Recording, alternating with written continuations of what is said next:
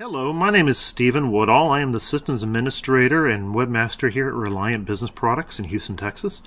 Today I'd like to talk to you about Reliant's online ordering system, specifically the approval functionality of it. What you see here before you is an email where a user submitted an order for approval, and within that email you'll be able to see a bunch of detail like the order information, the order date, account number, department, and so on, who submitted that order, the bill to and shipping addresses. And if we scroll down within that email, you'll be able to see the line item detail, the quantity, price, extended quantity, the subtotal, any delivery instructions or order notes that the user might have entered into the order prior to the approval process.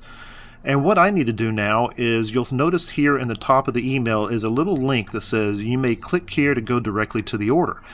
As the approver, I'm going to want to click there and go directly to the order. And when I do, what's going to happen is that a web browser will open up and it will take me to the Reliant Business Products website where I can log in with my user ID and password.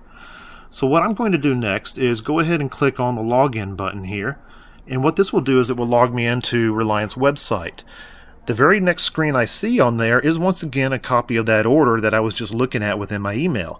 You're going to see that there's the order status, there's the order summary. You can scroll down and you can see where you can change the requisition number, a PO number. You can add order notes, delivery instructions. You can even come over here and change the payment method if you desire to do that. Further on down, what you will see is a list of items, which were also displayed within that email we were looking at earlier. If everything looks good on this, and I want to process the order without any further action, what I do is scroll to the bottom, and you'll notice down here at the bottom of the web page is Approve Order. Just click on the Approve Order button. You'll see it says Please Wait, and if I zoom out, you're actually going to see where the order was processed for approval.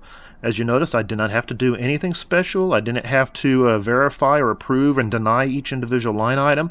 I just simply scrolled down to the bottom of the screen, hit Approve Order, and I am done. So now I can go ahead, and if you want to, for security purposes, right below Reliant's logo is a Logout button. Go ahead and click on Logout and proceed about your day. I do appreciate you for taking the time to watch this tutorial, and if you have any questions, please feel free to give me a call or Reliant's customer service staff a call at 713-980-7105.